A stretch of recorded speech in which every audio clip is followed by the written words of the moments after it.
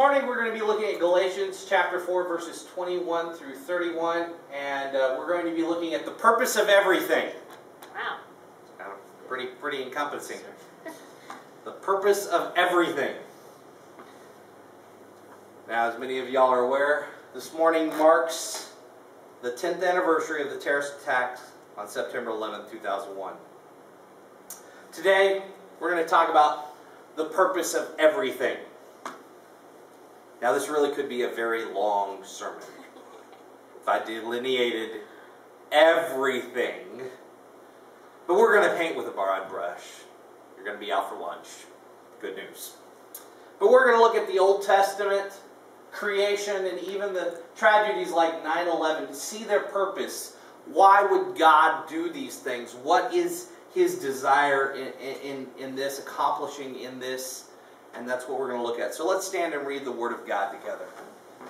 Galatians chapter 4, verses 21 through 31. Tell me, you who desire to be under the law, do you not listen to the law? For it is written that Abraham had two sons, one by a slave woman and one by a free woman. But the son of the slave was born according to the flesh, while the son of the free woman was born through promise. Now this may be interpreted allegorically. These women are two covenants. One is from Mount Sinai, bearing children for slavery. She is Hagar. Now Hagar is Mount Sinai in Arabia. She corresponds to the present Jerusalem, for she is in slavery with her children. But Jerusalem above is free, and she is our mother. For it is written, Rejoice, O barren one who does not bear. Break forth and cry aloud, you who are not in labor. For the children of the desolate one will be more than the ones of the husband. Now you, brothers, like Isaac, are children of promise. But just as the time he was born according to the flesh persecuted him who was born according to the Spirit, so also it is now. But what does the Scripture say? Cast out the slave woman and her son, for the son of the slave woman shall not inherit with the son of the free woman. So, brothers, we are not children of the slave, but of the free woman. Dear Heavenly Father, we just thank you, God, for your truth and your word. I pray that you just open up our hearts to it this morning. In Jesus Christ's holy name, amen. Amen. When Sarah, y'all may be seated. When Sarah and Hagar and Abraham were going through their lives, do you think that they thought their lives would be included in the Scripture? Probably not. Or do you think that their lives would reflect what happened in their lives would reflect the law versus the promise? Paul says that this could be looked at as an allegory. What's an allegory? Allegory is an expression by means of symbolic figures and actions of a truth generalized about human existence. Wow, that's a very technical definition. Allegory is a story to get a point across, right? Some of them are not true. When we look at the Old Testament, we're going to look at this in a second. They are true, but they also point to another truth as well. Paul's main purpose of showing the sheer ignorance of wanting to go back to the law. He's saying, this is dumb, guys. Why in the world would you want to go back under the law? You have been released from the law. The law is slavery. The law represents slavery.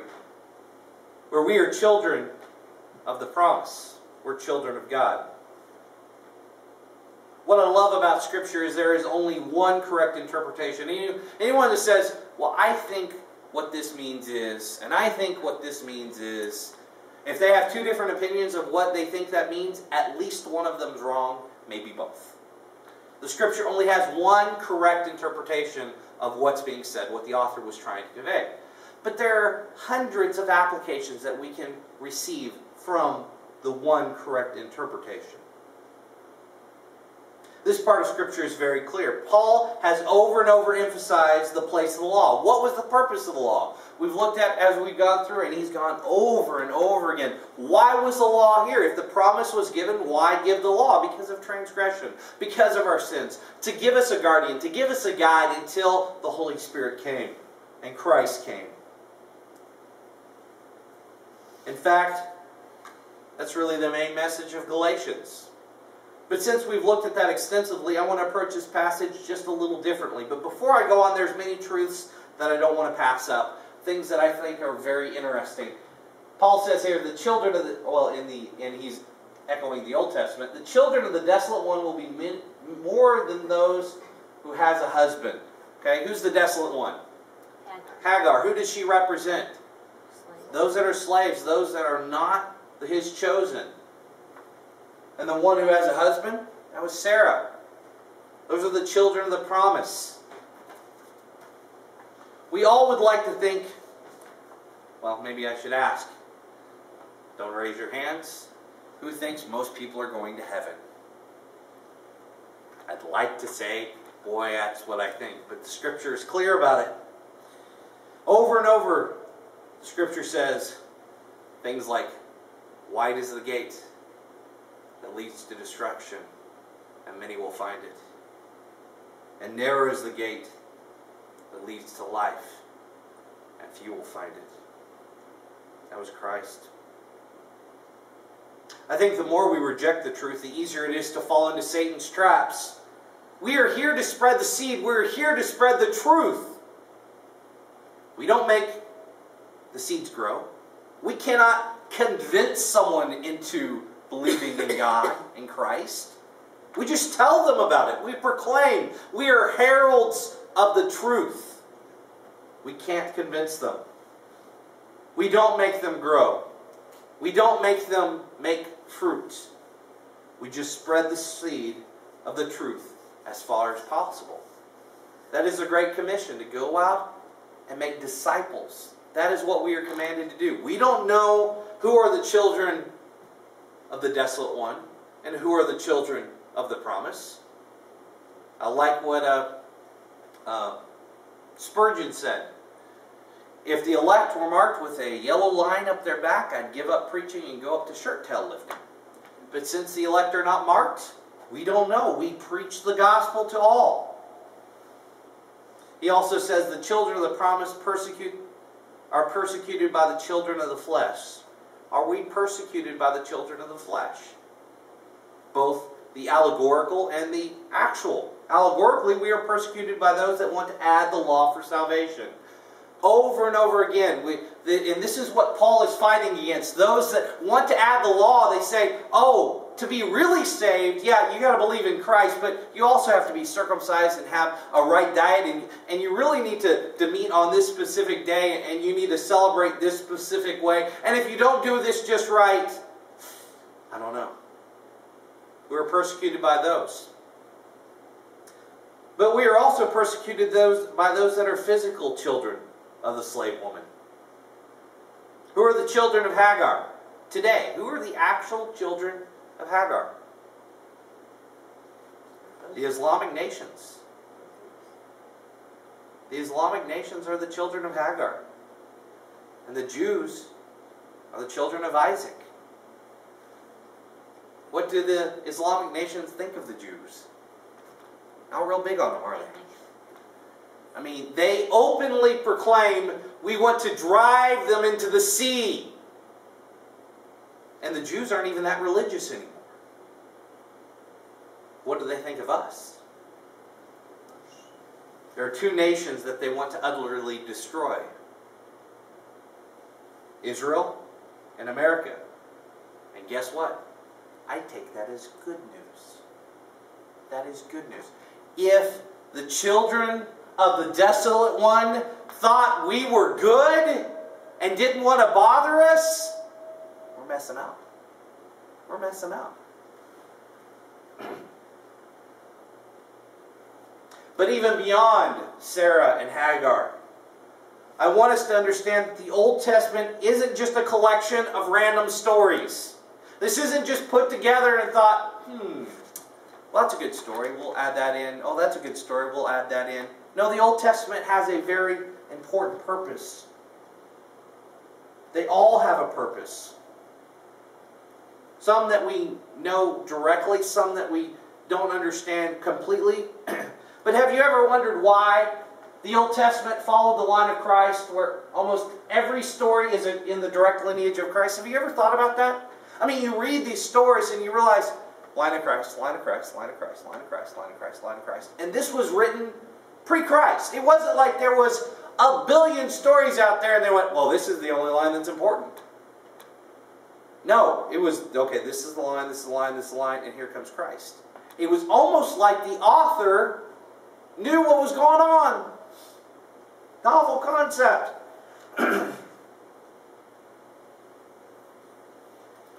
There are many great analogies found in the Old Testament, and ultimately everything is pointing us to Christ, but we also must be careful not over-analyzing everything.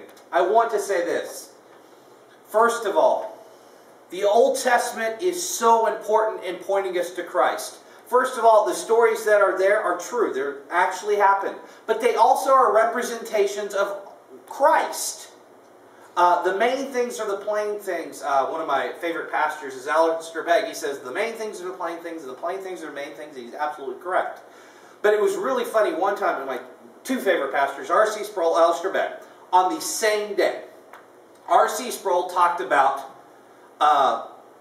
David and Nathan's son, who has been crippled. Jonathan's son, who had been crippled, sorry. Lost my brain for a second. And how Jonathan's son was brought to the table of David, and how he was crippled, and how this pointed us to how we are brought to Christ, and we couldn't be brought there ourselves, and all this. And he said that's amazing and wonderful, and really pointed us to Christ. I mean, that really happened, but also it was an analogy of us with Christ. And then Alistair Begg said, same day, came on and said, now some people say that this whole thing with David and the cripple and is about, no, it's that showing that David was a nice guy. I love Alistair Begg. He's wrong. He is trying to overreact against this making analogies where they don't really fit or exist. But anything that points to the truth of Christ in the Old Testament is truth. Christ points to these amazing things. He says, just as the serpent was lifted up in the desert on the pole, so must the Son of Man.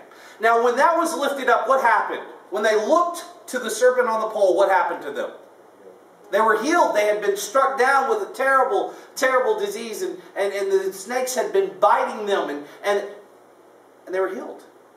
Who thought at the time, this represents Christ? And unless Christ had said that, if someone said that was a representation of Christ being put up on the cross, we would have said, you're a fool. But Christ said, no, no, no. That was foreshadowing me. Everything in the Old Testament foreshadowed Him, points to Him. It's also true. It also happened. Calvin said this about making analogies. He went on for a little bit of a rant, but I thought it was pretty good.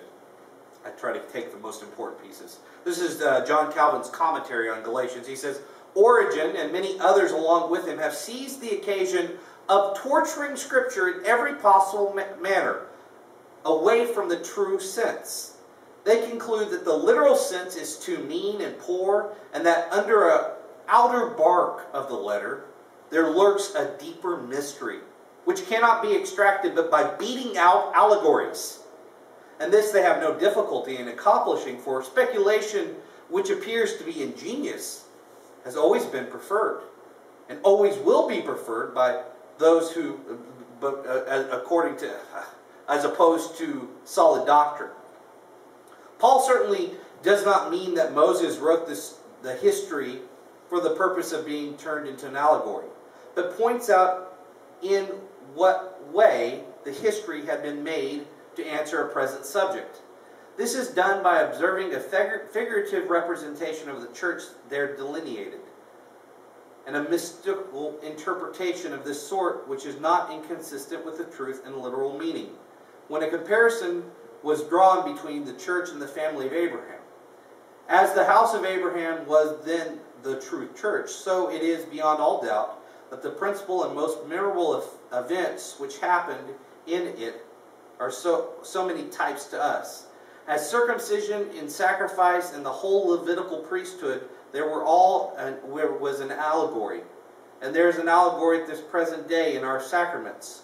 So there was likewise in the house of Abraham, but this does not involve departing from the literal meaning. What they were doing, and this becomes higher criticism, and they would open up a passage. And they go, listen to this, O Job. And they go, now, this isn't talking about listening. What you're doing is you're listening beyond. And they take the literal meaning and destroy it to make an allegory. Paul did not do this. He said, this really happened. And this is the literal meaning. And tying to the literal meaning is this allegory, which makes sense. Just the same with David and his table. This really happened. It really happened this way. And this allegory ties directly to what... He doesn't destroy what was being said when they go and destroy the Scripture, making the allegory, beating it, thinking that the literal meaning is wrong. You know you're in trouble. So beware of that. He continues, so the problem isn't with allegories when they fit. The problem is when we depart from the literal interpretation to make it into an allegory, as which is done by people about Adam and Eve. This is hilarious to me. There are Christians today that say, I believe in God, I believe in Christ. Adam and Eve never really existed. It was an allegory. It was a story. It was to get a point across. Fools. Fools. Stop making noise. They're being fools. Because Adam and Eve had children. And their children had children. And their children. Wait. You can drive it all the way down to where Christ is. Was it an allegory? At what point did it turn from an allegory to true people? They just don't like the miracle of creation. So beware when they want to allegorize it out of its literal meaning. Now I think it's important that we look at the way the world is structured. What do I mean by that? What I want to focus on this Sunday is everything has a purpose. We somehow walk around knowing that this world is created, but forgetting the purpose of His creation. Everything in this world has been created by a Creator for a specific purpose. Why did God create the world? Why did He create the world the way He did? Why did He create it at all? Well, first of all, it'd be hard to be living lost in space. Oh, sorry. Why did God create everything like He did? Let us review really quickly. God has established two types of revelation. The first is called general revelation. This is Romans 1:20. It says, for His invisible attributes, namely His eternal power and divine nature, have been made clearly perceived ever since the creation of the world, and things that have been made, so man is without excuse. God has revealed Himself through His creation, to a point where man has no excuse to say there is no God. Now this is only part of God's revelation to man. Even though God has chosen to reveal Himself in this way, He has not revealed enough of it for a person to experience salvation. He hasn't revealed enough to show the truth of how to be saved. He's shown enough that man is without excuse. So those that stand there and say there is no God, they are, by definition, fools. A fool says in his heart there is no God. Because if you look around, you're a fool to say there is no God, that this just happened. Just like it would be wrong to say that this building just happened. Someone stumbled across it. How do we know when we stumble and look across things that this is an arrowhead, not just a funny shaped rock? Because we see design. If there's design, there must be a designer. Creation tells us nothing about Christ and his work on the cross, though. That is why God gave his second line of revelation. His second line is called? Special revelation. Special revelation. This is where God spoke to and through man to reveal himself more deeply. Has he revealed himself completely? No. He's infinite. We're finite. But he has revealed how man is to be made right with God along with everything else that is revealed in the Scripture. Special revelation is limited to Scripture only, though. Beware of anyone pushing private revelation where God has revealed something special to them that contradicts the Word of God. For God never contradicts himself.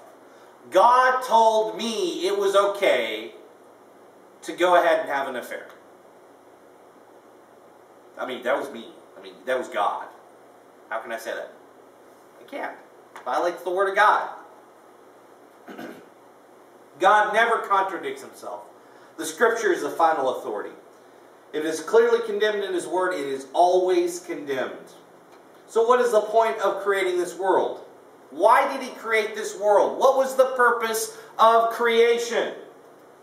To reveal aspects of himself through his creation. To reveal himself to us.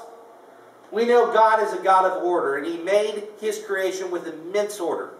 We know that God is a God that is vast.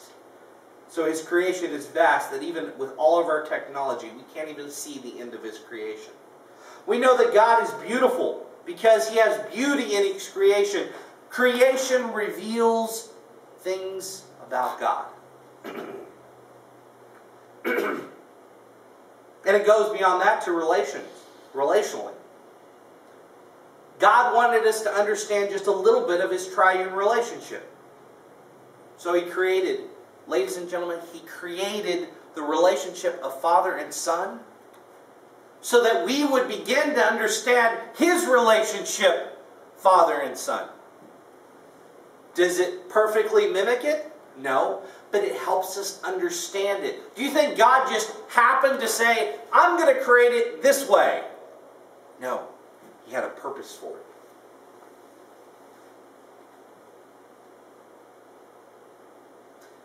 To help us understand the soft side of unconditional love, he gave us mothers. To help us understand the tough side of unconditional love, he gave us fathers. What I'm trying to point out is God did not create anything or do anything just cause. Why'd God do that? Cause. Just felt like it. No good reason. Why did he do it? He had a purpose for it. God is not a God of, well, anything will do. I mean, have you had everyone ask you, where would you like me to place this? Say, anywhere. Right? Is God like that? He says, Angel says, where do you want me to place this sun thing? I'll just put it over there somewhere. But wait, it has to be exactly where it is. And Earth has to be exactly where it is. And all the planets have to be exactly where it is. He didn't just say, just put it over there somewhere. I don't want to deal with it. I'm not into details. Is God a God of details? I don't know. He knows how many hairs are on our head. Do you know how many hairs are on your head unless you're bald?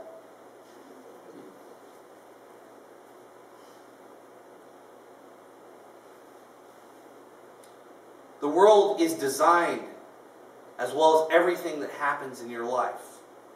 God has purpose behind everything he does in his creation, in his word, and even in tragedy. I thought it was fitting that we're exactly 10 years past the events of September 11th, 2001. It amazes me that I have children on my bus. I drive buses for Branson, 5th grade through 8th grade. It amazes me that there are children on my bus that were not even born yet when September 11th happened. Even many high school students that don't even remember it, for they were Only 4, 5, 6, 7 maybe. I remember. Why am I bringing this up? Is it just because it's good pulling on heartstrings? You know me, I'm not that kind of person. I'm not that kind of pastor. But the title of this sermon is The Purpose of Everything. Normally we do not struggle with the purpose of happy things. I mean, if a cute little puppy jumps on your lap and goes, you don't go, I wonder what the purpose of this is. A little girl wanders around on stage singing, we don't go, I wonder what the purpose is. For that brings joy and happiness into our life. That's easy. But when tragedy comes, that's when we say, God, what is your purpose here? Why would you do this? Some believers, most unbelievers, say there is no purpose to tragedy. I do not know why I keep making the noise. They say, when tragedy comes in your life, God didn't want that to happen. Satan just got by him somehow. That God did not want your child to die, your husband or wife to die, you to lose that money, you to lose your house, you to lose whatever. God didn't want that. It was Satan that did it to you. The problem is that first means that things happen that God doesn't want to happen. Thus, He's not a very big God. If God's up there in heaven going, oh, I wish that wouldn't happen that way. How big of a God is He? He's a terribly small God. He's a little g God, if that's the God we serve. For those are the gods that can do nothing, that stand by and do nothing. Second, if God does not have a purpose for these things, we are left with nothing. We are left with no hope. As the person that is told that lost a child, God didn't want that to happen. It was Satan. All their hope has been taken away. Because if God has a reason for it, it's terrible. It's horrible. I hate it. But God had a purpose for it. If we say there is no purpose, this is random, we're lost. We have no purpose in our life. Why do you think so many children commit suicide? So many people commit suicide? Do you think it's because they have a hope? What causes them to commit suicide? They have no hope left. They are left with a life that they are told their entire life is random. And random stuff happens. And at any moment, you could die like that.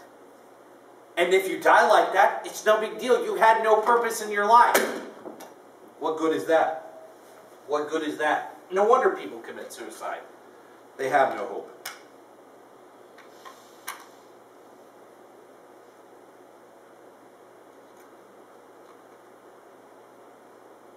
People that believe that have a total lack of understanding the God of the Bible. Right after 9/11 happened, some pastors came out and gave the reason why they thought God did this. They concluded that it was a result of the nation's sin and our rejecting of Him. The problem is, we can't say for sure that's why God did it. We can't say for sure. We can't say for sure that's not why God did it either. God might have been disciplining our nation for abortion and rejecting Him and throwing Him out of everything we do. Saying, wake up, wake up. But we can't say for sure that was God's purpose because it's not revealed to us in His Word. We can't say that must be the reason why. It may be for something totally different. I cannot say was it for that purpose? But I can't say God does discipline nations. So, it could be as well. But let's hang on to a definite purpose. Can we have a definite purpose revealed in the Scripture why tragedy happens? Yes, we can. Jesus spoke about this very thing in Luke. He said this. They said, there was some present at that very time who told Jesus about the Galatians whose blood Pilate had mingled with their sacrifice. Pilate had come in, there was some Galatians in there, and they were making their sacrifice, and their army came in and killed them all. So their blood and the blood of the sacrifice were mingled together. That was a tragedy. And he said to them, Jesus said, do you think that these Galatians were worse sinners than all the other Galatians, because they suffered in this way? No, I tell you, that unless you repent, you will all likewise perish. Or the 18 of whom the tower of Siloam fell and killed them. You think that they were worse offenders than all the others who lived in Jerusalem? No, I tell you, but unless you repent, you will all likewise perish. They were under the thought that bad things happen to bad people. We understand that not all tragedy happens just because of bad people. Look at poor Job, though. Job is suffering. How did his friends come along and go, hey, Job, we feel you. And after a while, they said, you really must have sinned against God. He goes, no, I didn't. I'm not aware of any great sin that I did. Now, obviously, he was a sinner. But God said, this isn't about that. What about, I love this, a man born blind his entire life. And Jesus' disciples are walking by and see this man, and they ask this question. They say, Jesus, was it this man's sin or his parents' sin that he was born blind? They did something false logically. They did a falsity of logic. It was an either or, have to be. Well, this man was born blind, so it must have been either his sin or his parents' sin. What was Jesus' reply? The purpose that this man was born blind was to bring glory to me. Wow! This man suffered his entire life until that point to bring glory to God. Wow! What does Christ point to as a result of this tragedy? Did he say, because this tower fell, or because this army came in and wiped out these people, did he say how bad these people were that they died? Did he go on and say how we should punish those that cause tragedy? Did he say how should we stop these future tragedies? Christ is not saying that some of these aren't, we're not saying that these are not important. But they're not the real thing we should be looking at through tragedy. What we must be understanding is that we must repent and turn to Christ. That's the point Christ is saying. They said, weren't these people, must they have been bad that this tragedy happened? Weren't these people that came over and attacked us, aren't they bad? And he said, neither here nor there. Unless you repent, you will perish like them. That is his point. Now, some of you might be familiar with a poem that was written right after 9/11. The poem is called Meet in the Stairwell, written by Stacey Randolph following September 11th, 2001. Written from the perspective of God. Where was God? And what was God doing during the tragic moments of September 11th? The original poem was placed on a family website that is circulated throughout the world via email. The poem is on thousands of websites, currently estimate 8,000 websites. On November 30th, 2001, Bob Holliday, production manager of K-Fish, Los Angeles, read the poem over Manhattan Steamroller's Silent Night. Bob's version found its way on hundreds of radio stations throughout the world. It was finally, what I find amazing about this poem is that it points us to what Christ points us to. As horrible as a tragedy is, the reason that you were not involved, because it was not your time. But take this time to seek Him. Otherwise, I tell you, that unless you repent, you will likewise perish.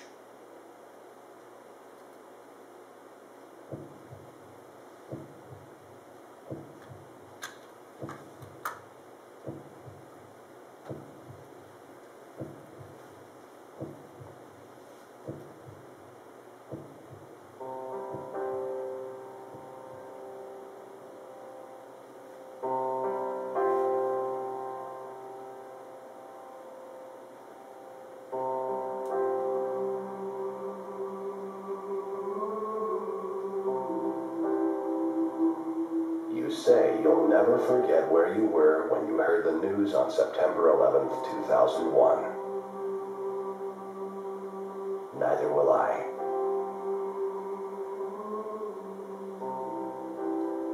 I was on the 110th floor in a smoke-filled room with a man who called his wife to say goodbye.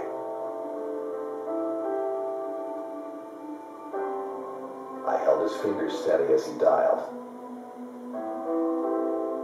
I gave him the piece to say, "Honey, I'm not going to make it. But it's okay. I'm ready to go." I was with his wife when he called as she fed breakfast to their children. I held her up as she tried to understand his words. And as she realized he wasn't coming home that night.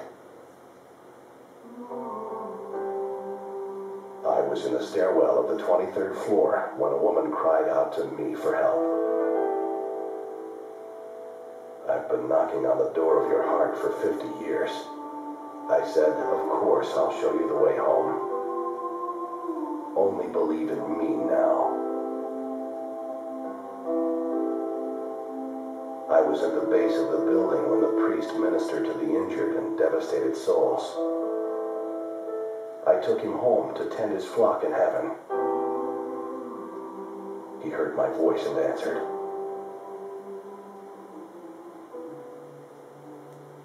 I was on all 4 of those planes, in every seat, with every prayer. I was with the crew as they were overtaken. I was in the very hearts of the believers there, comforting and assuring them that their faith has saved them. I was in Texas, Kansas, London. I was standing next to you when you heard the terrible news. Did you sense me? I want you to know that I saw every face. I knew every name, though not all know me.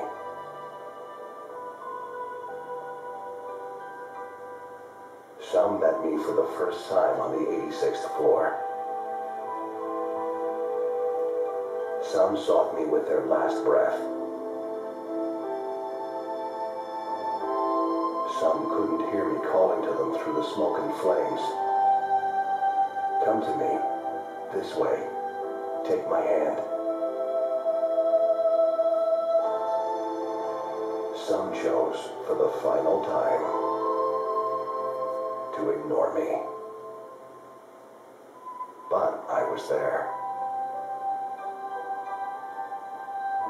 I did not place you in the tower that day. You may not know why, but I do. However, if you were there in that explosive moment in time, would you have reached for me?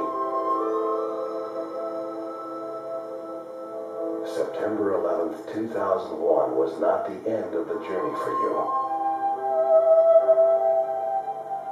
But someday your journey will end, and I'll be there for you as well. Seek me now while I may be found. Then, at any moment, you know you're ready to go. I will be in the stairwell of your final moments.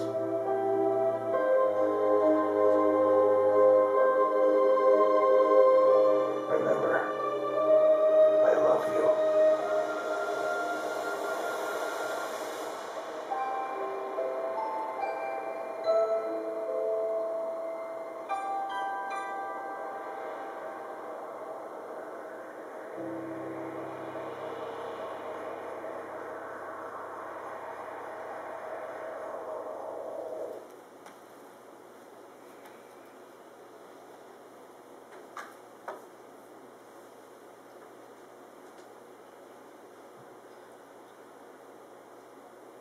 I didn't play the video to just get an emotional response.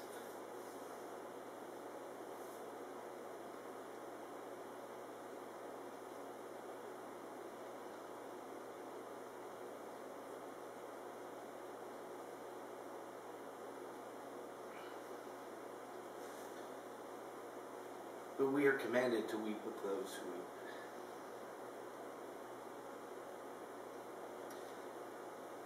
But this poem echoes Christ when he said, "Seek me now, while I may be found." Then at any moment, you'll know you're ready to go. And the poem concludes with the guy added, remember, I always love you, but the original poem ended with, I think, the profound words, "I will be in the stairwell for final moments."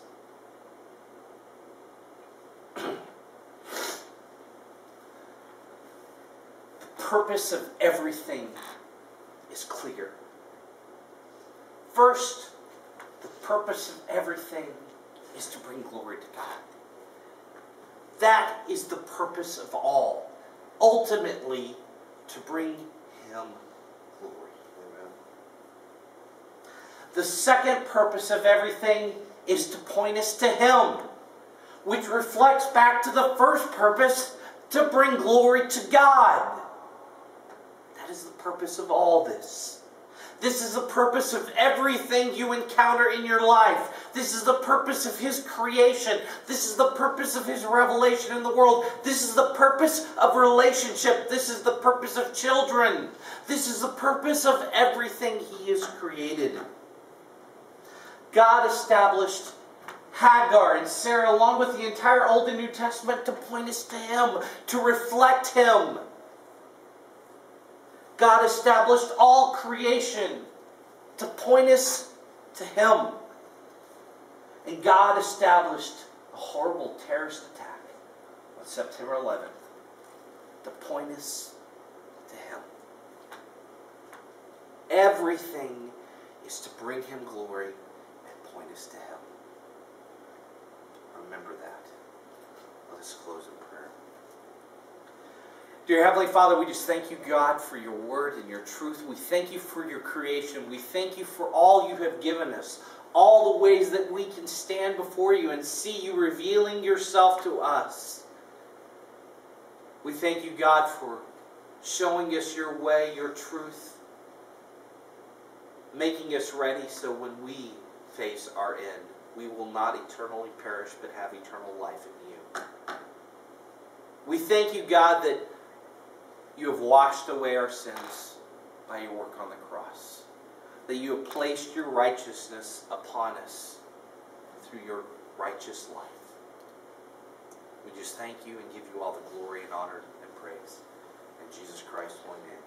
Amen. Amen.